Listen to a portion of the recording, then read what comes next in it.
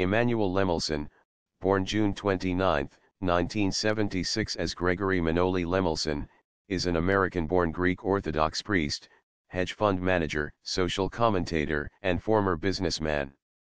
Between 1999 and 2010, he ran a retail business named Amvona that sold photographic accessories in America.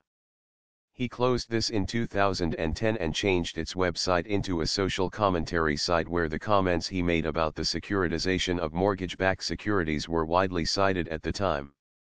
In 2011 he was ordained a Greek Orthodox priest and was assigned to the Albanian Orthodox Diocese of America. He is in favor of reconciliation between the Greek Orthodox and Catholic churches.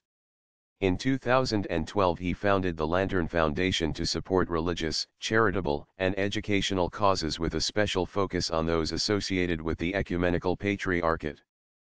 Lemelson has advocated a philosophy of investment based on Christian ethics, and in 2012, he founded Lemelson Capital Management, which runs the Amvona Fund, LP, a hedge fund that as of mid-2015 had reported 150% net gains.